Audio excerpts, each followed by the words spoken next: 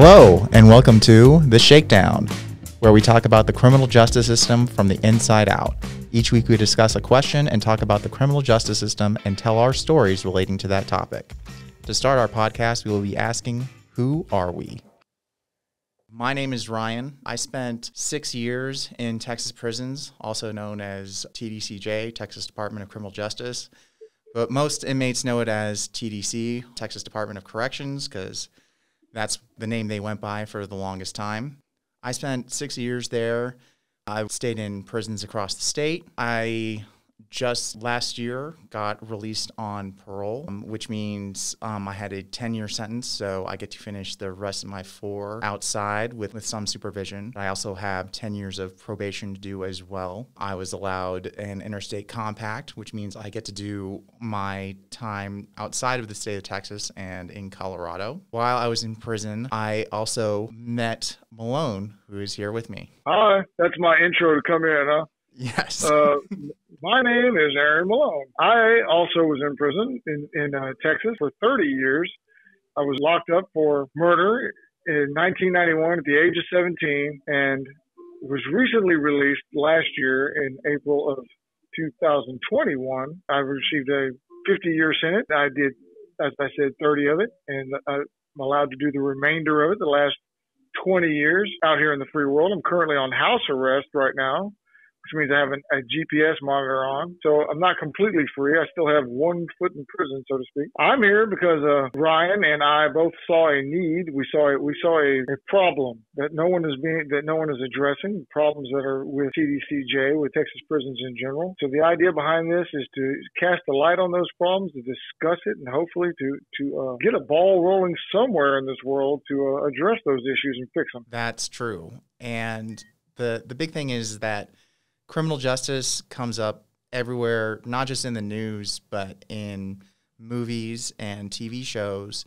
And really, I don't see it presented in the way that I have experienced it when I got locked up. Everything, honestly, was a giant surprise. From dealing with courts to going to prison, everything was totally different than I expected. When I see people talking about it, it's definitely not the way I've understood it from my experience, and I really would like to present that to other people. And Malone, I feel like, has way more experience than me in this area, and he also has some great stories that exemplify exactly what we want to talk about. We both have a few stories. We want to present that to anyone and everyone. Podcast will have stories. The podcast will have issues. Ryan is full of soapbox. I mean, he is just replete with causes that he wants to champion. He's never met a cause that he didn't like. There are a few causes. I guess you're right, but you know what I mean. He's an activist at absolute heart, in his heart and soul. He's the real driving force behind what we're doing right now. But I believe in it wholeheartedly, and that's why I'm here lending my support and what help I can give. I will say a big part of me being an activist, I was not always an activist. So I was locked up for intoxicated manslaughter, and before my accident that ended up taking someone's life, I was not super into activism. I was really just super into my career, and that was about it. What happened during my sentencing, first I pled guilty immediately. I tried to take as much responsibility as I could. Only reason there was even a sentencing hearing is because I was facing 40 years in prison, and I was going to try and fight for my freedom. That was the only way to do it, was to just have a hearing. The prosecutors was not really offering me much.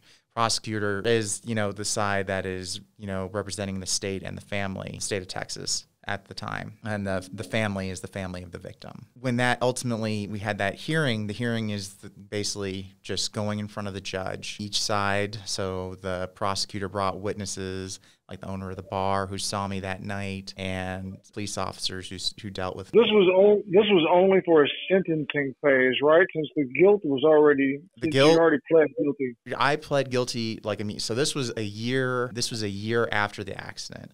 I had pled guilty as soon as I could, which was so you can't plead guilty right away because there has to be a grand jury has to come together and first say if there's enough evidence to see if there was even a crime committed. Yeah, to indict you. To indict me, right? So the first phase is always going to be a grand jury. So anytime you're in the news and you hear about a grand jury, they're just seeing if there's enough evidence to see if there is a crime. All right, that's the first thing. And I'm indicted, which means there's a crime that they say can point towards me as the person who committed that crime, possibly at that point. As soon as that happened, I pled guilty immediately. I said, I did it. It's me. I'm pleading guilty. Now, in Texas, at least, it's broken up into two parts. There's the admitting your guilt, and then there's the sentencing part. Some people do it. There's determining guilt. Right. Not everybody goes in there. I didn't go in there and admit my guilt. I lied through my teeth. When dealing with the criminal justice system, like especially in Texas, in general, you want to say not guilty just because the next phase is the sentencing phase.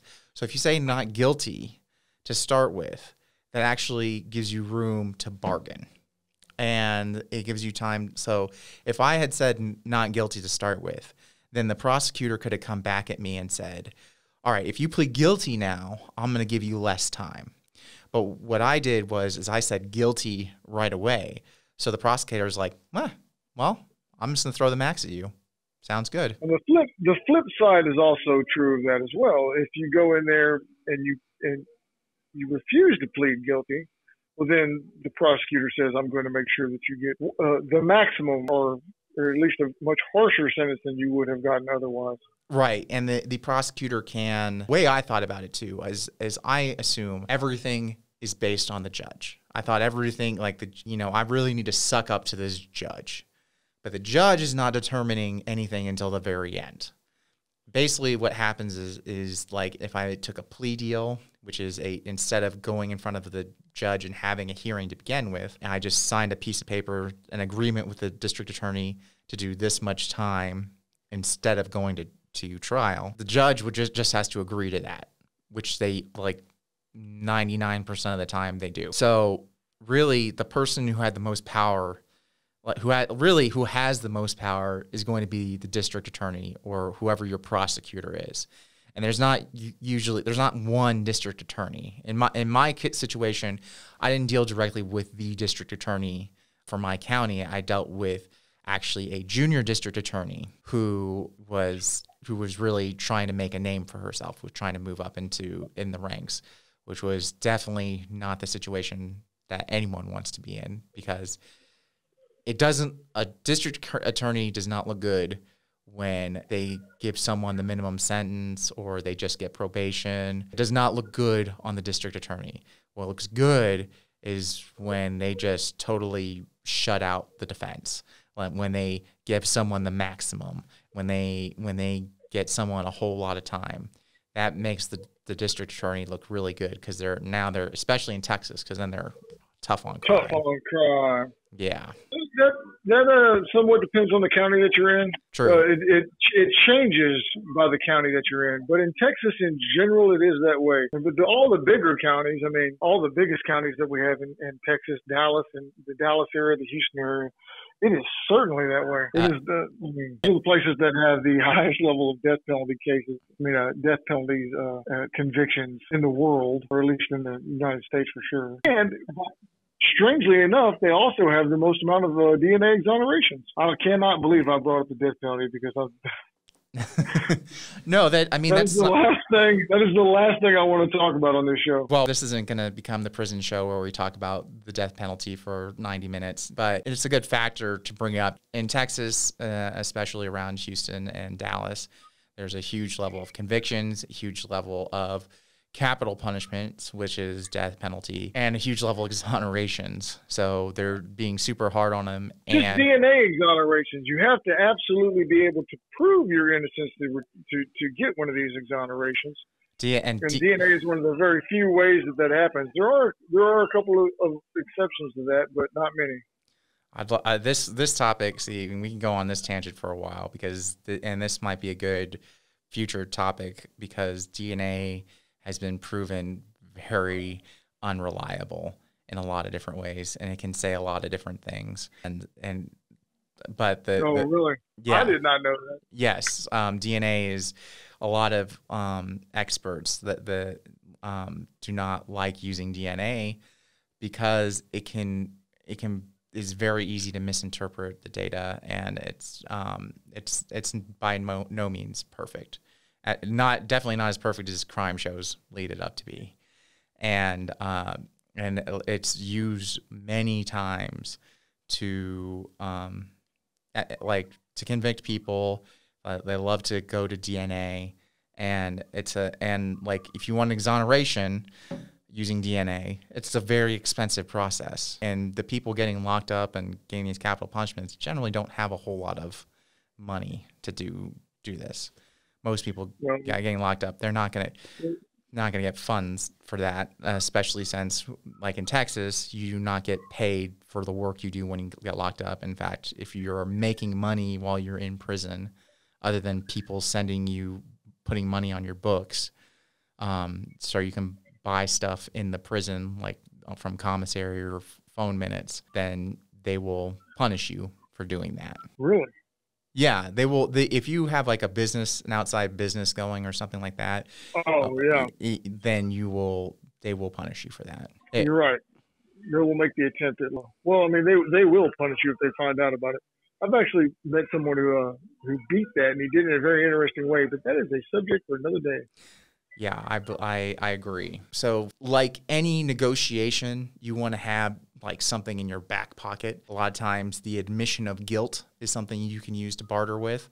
I gave that up right away, even though I was trying to, thought it was the moral right thing to do. That was a big part of the thing. Is there wasn't much I had to barter with, and for the DA, they're like, I can give you. They're like, how about 15 years? And that was about it. There's nothing else. He came to you with 15 years first. I think that was his initial. That was like 15 years. So I honestly, it's been a long time. So for a long time, I'm like, I don't remember ever getting told about 15 years. But supposedly, but I could totally see myself, like someone coming up to me and saying 15 years early on, and immediately saying no. Because I was really hoping, because the minimum that I could have gotten was 2. I had 2 charges, which were both 2 to 20 years, which also could have been stacked, which would have led to 40. But, I'm trying to do the right thing. This is a first offense. But I also didn't know that the county I was in, and this is what we were talking about earlier, different county, each county is different. I was in Collin County. Right next to me was Tarrant County. In Tarrant County, there was a very famous case where a teenager got drunk and drove his car and ended up killing 4 of the passengers in the car. And his case was dismissed. Basically, his defense attorney argued that he did not know the difference from right from wrong. That got dismissed. He got probation on another charge, and that was it. And he did not have to do any time for the people who died due to his drunk driving. They called it affluenza. That was the name on the media. Oh, I remember that case. After you said affluenza, everybody knows that. And 6 months later, kid got in trouble again because he was seen on Facebook drinking, violated the probation he was on, and his mom took him and went to Mexico. And that's the last I heard about that case. Well, so he did get some kind of punishment if he was on probation. He was on probation. I don't know if it was for that charge, though, because he did not know right from wrong, which was insane. That's a whole other problem with Texas prison, is the fact that people have, that's not just Texas prisons either. That's criminal justice in general in the United States of America is susceptible to being bought. Right. I will tell you that was one thing that was mentioned to me a couple of times while I was out on bond, was maybe I should slip some money to the judge, which me trying to deal with the fact that I had killed someone and trying to do the moral upright thing in response. It's like, no, you can't do that. That's wrong and all that kind of stuff. By the way, people who don't know Ryan Forbes as well as I do, Ryan is one of the most upright and upstanding people you will ever meet. He literally has a tattoo saying to live with honor and integrity on his wrist. keep him, to constantly remind him of to do the right thing. I do. And this is the thing that drives me crazy, is that dealing with the justice system totally turned me upside down, because what ended up happening, and the reason I bring this up is when the sentencing hearing ended up happening, all these things I thought I was doing to present that I am a moral person, and I thought that's what needed to stand. I thought that was what was going to be on trial, was that Ryan, that is a moral person who contributed to society, and I'm trying to do the next right thing and all that kind of stuff. I thought that's the system would recognize that, and it's not that I wouldn't be punished, but that it would show up. It would be looked at through the lens of the person that you are. Yeah, it would be recognized. It would be recognized in that courtroom, I guess, would be the biggest thing. And I will tell you what ended up happening in that courtroom that day and during my sentencing. It wasn't just that I felt like the punishment was unjust or whatever. What happened was, I watched the district attorney. She's trying to make a name for herself. She wants to prove herself. It looks good the more time I get. So she was eviscerating me, and I'm an easy target. No doubt. I mean, I killed someone, and I admitted to it, and I wasn't saying I'm sorry, because I'm sitting there saying this is too big. This is too big of a thing to apologize for, and I don't know what to do. So I'm just a deer in the headlights, and she is taking advantage. I'm watching as my family's on one side of the courtroom and this victim's family is on the other side of the courtroom. It is tearing them apart. That did not need to ever happen. That was just harm on top of harm. That feeling that I felt in that courtroom, that just everyone getting burnt at the same time and just being hurt. And I started this hurt, and then it just everyone continuing to get hurt over this. That's where the soapbox comes from. Like, the soapbox is why I start throwing down soapboxes and wanting to stand on them, and why I wanted to do this podcast and talk about the criminal justice system, because I'll say it a million times. I don't want people to do what I did. I made way too many mistakes. So I don't want it to happen again, and I don't want other people to experience it, and it shouldn't have to. And the only way that there's no way that you can put an event like that. I mean, once you've done something like that, like killed somebody, you can't go back and not kill somebody. No matter how bad you wish you could go back and reverse what you had done. The only way forward, if there is a way forward, is to take that event, that negative thing, that whatever it is that someone has done, and try to use that lesson to take it and talk about it, and to try to, like you said, keep it from ever happening to anyone else again. Not just the experience you had in the courtroom, but the general experience of your mistakes that you made that led you to that courtroom. I feel that way about my crime. My crime was horrible. It was a violent crime, and there's a whole lot that goes into it, and that's a story for another day, and maybe we will tell that story someday. But like I mentioned earlier, I started off my prison career lying myself silly about what happened. Later on in life, after there wasn't any reason to lie anymore, because I had no more appeals or anything like that. Well, then I started being forthcoming with what really happened, or telling the truth that I was guilty of this crime and so forth, of murder. I realized that as long as I was lying, no good could ever come of that crime. Nothing good could ever come up. For me to turn this around, for me to try to salvage some good from this horrible event, is going to require me first and foremost to be honest about it, and to open up about it and let other people know, to speak about it. And that's a lot of what we're doing right here too. Right.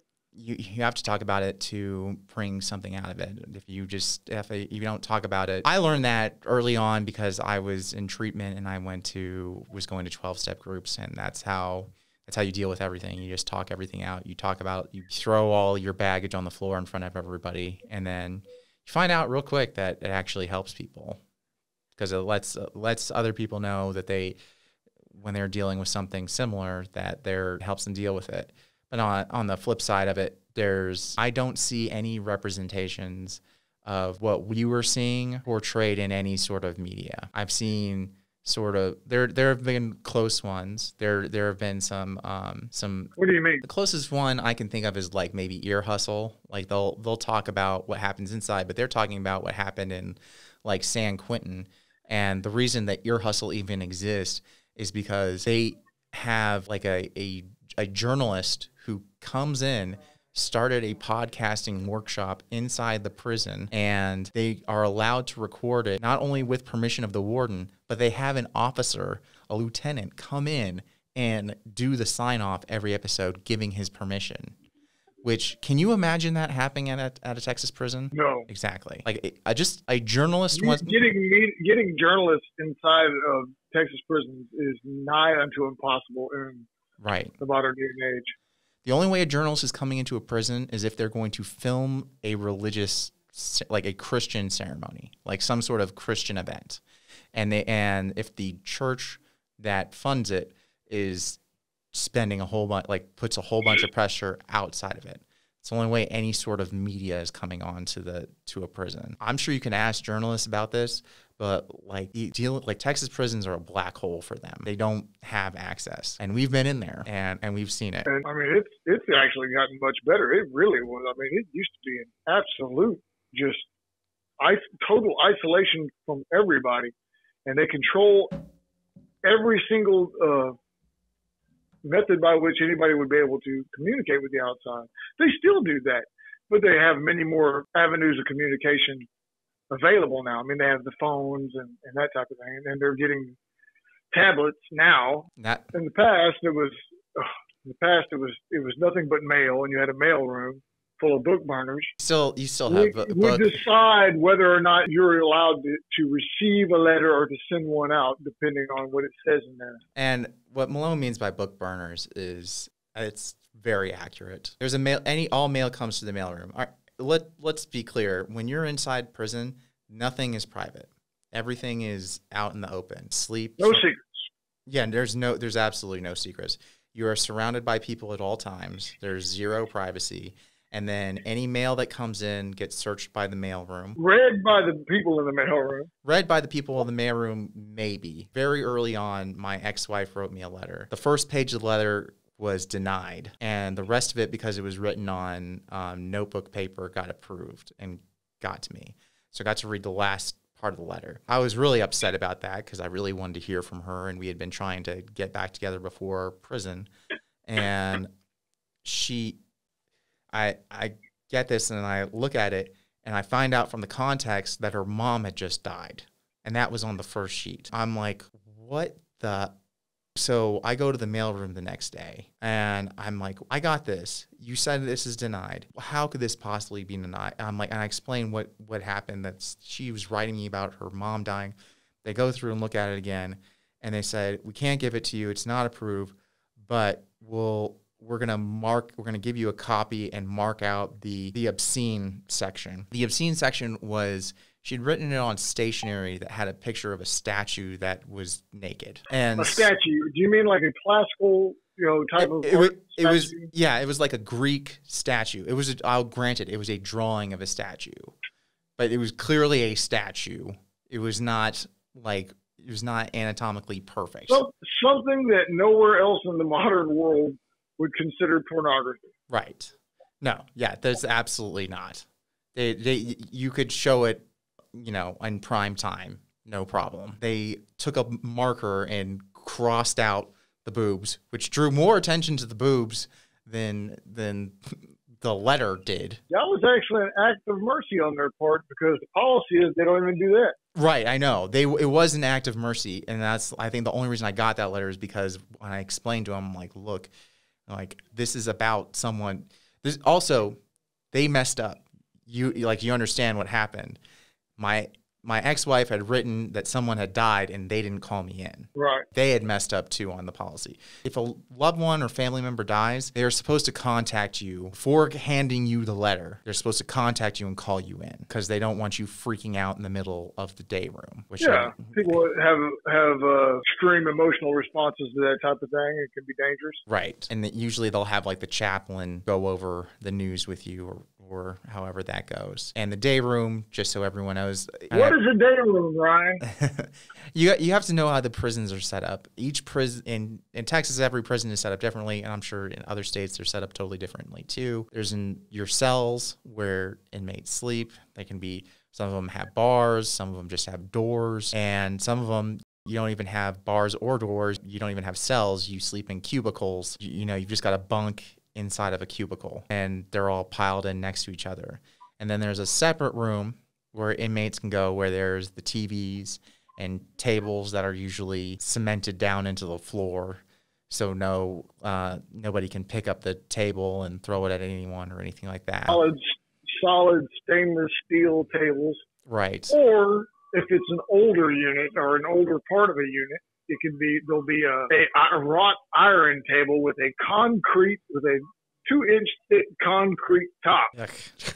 In other words, they're pretty hard and unforgiving, and they're just used to play dominoes on and for people to sit around writing letters or drawing pictures. Which, if you sit on that for a long period of time, your back will feel it. It is it is uncomfortable, and I have done hours and hours of writing on those tables, and writing and drawing, and that was not fun for my back. Yeah, and then on top of it, you're usually going to have 2 TVs in the day room that are usually on full blast, and even though you're sitting right in front of them, you can't hear them, but you can definitely hear them from the hallway. Very strange phenomenon in prison. Can't hear the TVs directly in front of them in the day rooms. He was absolutely right. It's like something. It's like what do they call that? The effect that they have in those symphony halls and all that, where like a sound wave has to happen.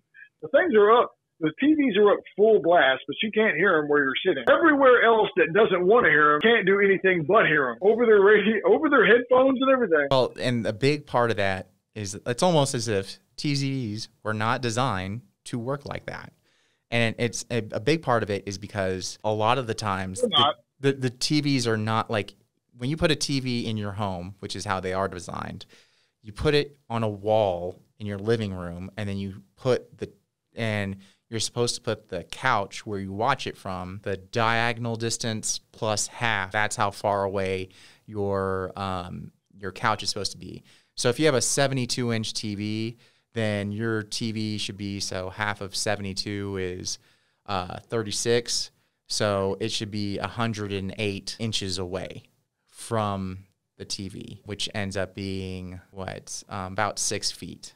So it should be about 6 feet away. But in prison, the benches are like 2 feet away. And though the TV is, if you're over on that 7 and 8 dorm where we were, it can be even closer and closer together. That's true. Yes, because there's not your day room is your. Those were redesigned. Those were dorms, weren't originally meant to be dorms. They were repurposed to be dorms from gymnasiums and cow halls and that type of thing from the 30s. Right. And everything was jam packed in there.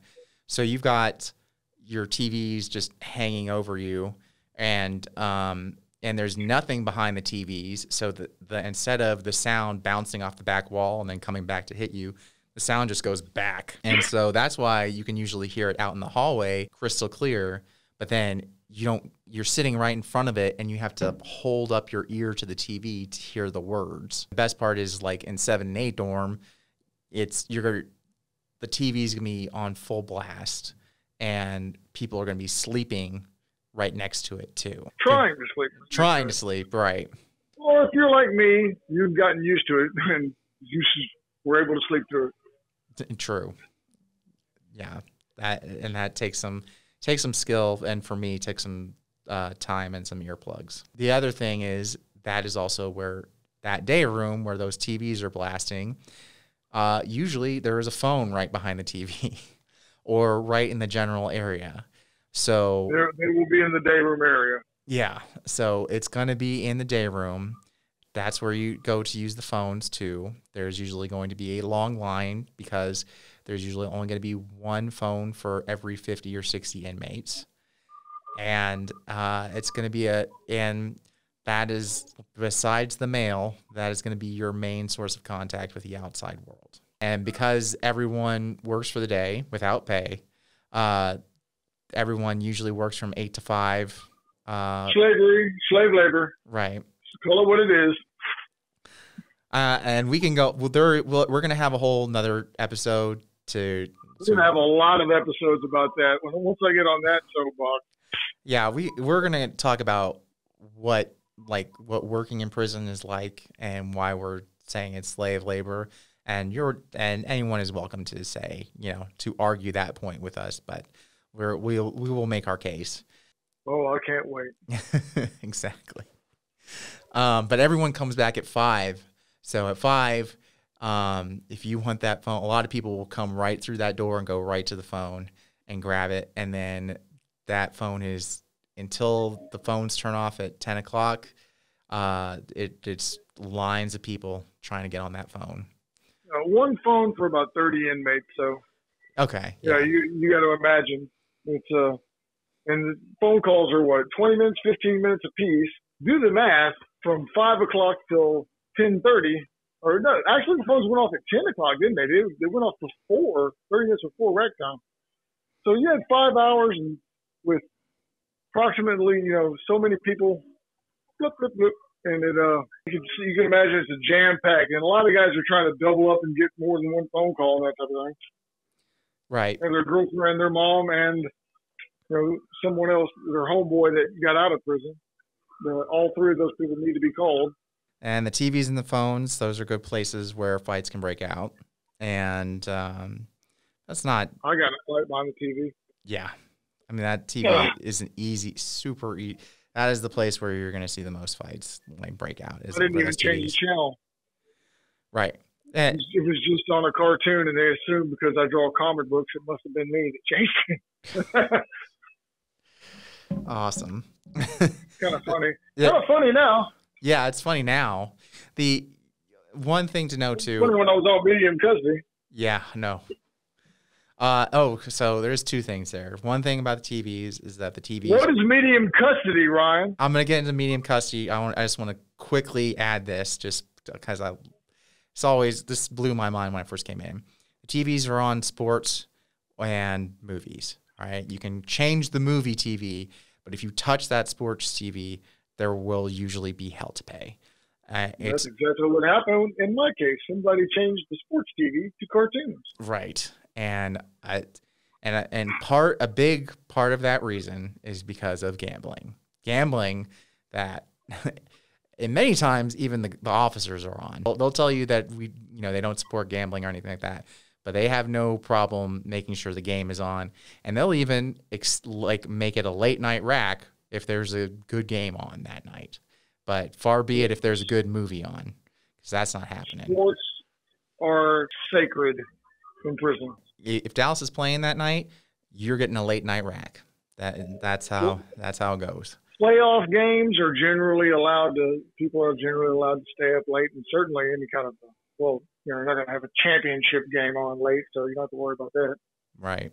All right. Now let's talk about custody levels. You start off at your general population custody level, but when you are, they have new names for them now. It's like S4, S2, S1, all that type of stuff. And yep. I still don't understand all that, but that's not what it used to be called. It used to be called line class and all that type of stuff. The custody levels are the G4 and that type of thing. Right. Those are the G letters, whatever that stands for. And then your class has something to do with your custody level. Is the S4, S1, line 1, line 2, line 3. They did not change that. That is still the same. The custody levels they changed. They used to be close custody, medium custody, minimum custody, and of course, administrative segregation. Right. Or the only other custody level that they had other than that was protective custody. Those were all the custody levels they had in Texas Department of Criminal Justice. And then Texas 7 happened. And when Texas 7 happened and those guys broke out in what was it, late 2000, the first thing everybody asked these guys were minimum they told them, they were minimum custody inmates. And they're like, you had all these people with life sentences? No wonder they broke out. They were minimum custody. And the sound of that minimum custody made it sound like they weren't being guarded properly, like they were being, like they were trustees and being allowed to roam around outside the fence. And that's how they broke out. which wasn't the case. It was just how it made it sound. So they changed, instead of actually changing anything that was real, they just changed the name of it so that if anybody else broke out that was on minimum custody, now they were a G2 and instead of minimum custody. I have written up here that we have an episode about can you get locked up in prison. This is exactly what I want to talk about. So I think on that episode, we definitely need to talk about different custody levels. We'll break those down. We will break down we also need to break down the Texas 7, because the Texas 7. We still need to explain what minimum custody or medium custody or all that. Medium custody is where you go when you get locked, the first place you go when you get locked up in prison. So if you so you can get cases in prison, all right? Cases, everyone gets disciplinary actions. Disciplinary actions. And they actually will have a hearing and everything. Right. And your hearing is in the middle of the night, generally. No, not always. Depends. The major cases won't be. The major cases will always probably be in the morning. Well, fortunately, I never got a major case, so that I didn't have to experience that. But yeah, so I've only had to deal with being woken up in the middle of the night, or this maneuver, which was awesome, get called out right before count. They love that. Gosh, they love that so much. Yeah, when you get counts, we got it. All right. So one thing is when I say get called out. What is a count, Ryan? A count is they have to count you all the time, all day long. They are going to count us. How many times do they count you in prison on a daily basis? I think it was 8 times a day. I think I went through it one time and tried to count how many times a day they call it. It's 8 times. Twice a shift. Yeah, I think that's or no, yeah. So I think it might even be more than that. Well, that's not including special counts. Special counts are sometimes on holidays and stuff like that. So, special count is when they just say, we're just going to count right now just because, and they do that for just, sometimes they just need an extra count. They need to do a certain number of special counts each year. But on holidays, they actually add more counts to the day because inmates more often commit suicide around the holidays, you know. Yeah, holiday spirit. So they do more counts to make sure inmates are still alive, is what they're supposed to do. But a lot of times the inmates in general aren't working as well. So, a lot of the way that they've designed or done the counts is kind of around the busier times of the day. I think at night they do a count every other hour. I think every other hour on the night shift, they actually do a count. I think that's how it is on the holidays. You just don't hear it because they don't ring the bells or the alarms and all that during the nighttime. You're right. You are right that they do that. Oftentimes the guard doesn't even count because they know nobody's gone anywhere. They'll just mark down a piece of paper the same as it was the hour before and hand it in. And then when something happens and they forget to mark someone who's moved, they get in trouble for it. We're getting close to time, and let's talk about. You still haven't explained what medium custody is. Medium custody is if you get 3 cases, that goes major. 3 minor cases. 3 minor cases. So a major case is fighting. Have to explain what a minor case is. All right, a minor case. One of my first minor case was missing a mailroom lay-in, which is if you have to go. Gosh, we're going into everything now. The mailroom is where the mail comes in. They call you in to get. If you get like a book or something, they're going to call you in. The night before, they send you a slip of paper that allows you to leave at a certain time, because you can't just leave the cell block whenever you want. You have to. An official lay-in is what it's called. Right. They'll actually say lay-in on the piece of paper. Right. They'll say lay-in, and then you can show that to the officer, and if they are willing to listen to that lay-in, they'll let you out the door. But sometimes they will say, no, you have to be called out for that lay-in, and you'll argue with them, and it will do you no good. And you'll just have to sneak your way out, which that's something we can cover in another episode. So I forgot about lay-in I was supposed to go to, and I got written up for that. That's a minor case, no big deal. And you'll get some sort of reprimand. I don't know. I couldn't go to rec for a week, go outside and lift weights and stuff like that. I wasn't allowed on the rec yard for a week. And if I had gone to the rec yard, that would have been another minor case. And would have been another punishment. If I had done it twice, would have been 3 cases That case right there would have gone major. Major case, now I'm facing going to medium custody. Medium custody is where you get sent off and you're separated from the general population inmates. You're in your cell pretty much all day. You do have day room times, so they will basically pull you certain cells out and take you to the day room at certain times. They will take you to rec at certain times if you have that permission. Some medium custody inmates do not. And you will just sit there basically in your cell most of the time. Like when you go to lunch, like to meals and stuff like that, you're separated from other inmates. You also have a lot less access to phones. You have reduced access. You don't get contact visits anymore with your family. No more contact visits. You can't spend as much money on commissary. You're not allowed. You're probably going to be on restriction for the first 2 months you're over there anyways if you had a major case. Yeah, you'll be on restriction, which like commissary you can buy. Commissary is where you can buy certain items, and like you can buy tortilla chips and refried beans and candies and cookies and whatever they have they sell. And some necessities like shampoo and deodorant. And drawing paper and pens and pencils and things like that. Right, but if you're on restriction, though, you can't buy most of that. You can buy one bottle of maybe shampoo. You can buy soap. You can buy toothbrush. Or no, you can't buy. Yes, you can buy a toothbrush, but you're given a toothbrush anyway. What do they call it? They call it hygiene items and correspondence. Correspondence, that's what it was. Yeah. Correspondence. So you can buy envelopes and a certain number of stamps, because stamps are currency in prison. So you can only buy a certain number of them because they know we can use them to trade for those chips and things that, those good items, the good. You can trade almost anything for. Oh yeah, you could trade toilet paper, which some people do, and it's questionable. That could be an interesting subject for a future date. This was the prison economy. Prison economy is a great one, and I know we've got some great stories, especially since I work supply, and I got to see a lot of that. True. Never did get me one of those red cups I was looking for. I don't think I ever got access to the red cups. You'll have to remind me what the red cups were. Or the black cups. Those cups that they had, they were handing out to everybody, but I couldn't get one. Right. Yeah. No, the black cups. I wanted one of those black cups too, and I couldn't get it for a long time until later on. I had one for you, then COVID hit. And that's something else we want to talk about, is definitely want to talk about COVID in prison and how that all went down at Stringfellow, because that was a real fun. That was fun for everybody. I can't wait to talk about that. I got a story to tell with that one. I want to hear that. Poor Bornstein almost died over there.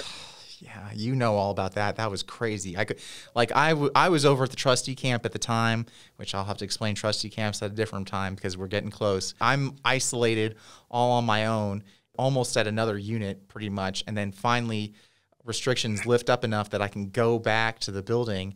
I go back, I see Malone, and then all of a sudden they're like, oh yeah, Bornstein almost died. I'm like, what? And it's like, yeah, and this person's gone, and this person's gone, and meet this guy. And I'm like, what the heck happened over here? Because we couldn't move. We were like locked down that entire time. And all of a sudden, like everything's different over where you were at. So that was crazy. That was a very erratic period of time. That was unusual in every respect. Yeah. There's a lot of good stories to tell from that period. I mean, you talked about how you got me out, how you were instrumental in getting me out of prison. Literally, as they shut the phones off and locked down the unit for COVID, you gave me the vital piece of information I needed to get myself out. Yes, that is a whole episode I want onto its own, because what we went through to get you out, that was a miracle, and I'm not taking any responsibility for that, because... Well, you played your part for sure, because just so apparent that it was a miracle by the fact that the timing of which it happened. I mean, a minute more and it wouldn't have happened. Right. We're going to talk about that. And this is one of the things, as we're wrapping it up right now, I really want to tell everyone, is that the criminal justice system is not like a well-oiled machine where everything happens the same and it's based on some sort of logic or whatever. There is so much luck and happenstance and things that just collide. You don't see that. you don't see how these things come together, and you don't see how just this one little thing over here affects so many different things. And that is what I would really like to, one of the many things I would like to show on here. And one of the biggest things that I would like to see is that just watching an episode of Law & Order, what you learn from watching that, even if you don't even realize it, that one thing is affecting 100 other things in the background because you're making a whole bunch of assumptions off of that. About the people that are in prison and so forth. You're right. That's a very good point that you're making. Yeah, what would you like to say before we call this one a day? We were all over the place on this one. We were trying to just introduce the world to the concept of this podcast and what we're all about and what we'll be talking about in the future, which is going to be all about these crazy incongruencies and illogic and ironies and everything else that go into Texas prisons and the injustice that's being done to some people and the just insane opposite of that, the mercy that's given to others over and over again. That's what I'll be here to talk about. And to tell you a bunch of stories about my 30 years of incarceration. Yes. Lots of interesting stories to tell. Grandpa Malone the prison historian will start talking. The idea for this podcast, the whole idea for it, I had this while I was in prison listening to one of Grandpa Malone's stories. I was like, no one hears stories like this. And it was because I was like, it was so much, it's fun to listen to. It's fun to hear them and listen to them and learn from them. I don't know why they don't tell these actual stories because they're way crazier than a lot of the stories they do tell. And there's a lot more depth to them. There's just so much more going on. And I really want to get, like I've told you before, there's the one story about the escape that I want to talk about. I want you to tell so badly. But we're going to get to that another day. I'm really excited about this podcast. I can't wait to do the next one. Just got our new setup here. Really excited to get this out there. I can't wait to see what it looks like. You guys have been listening to The Shakedown, and we will talk to you next week.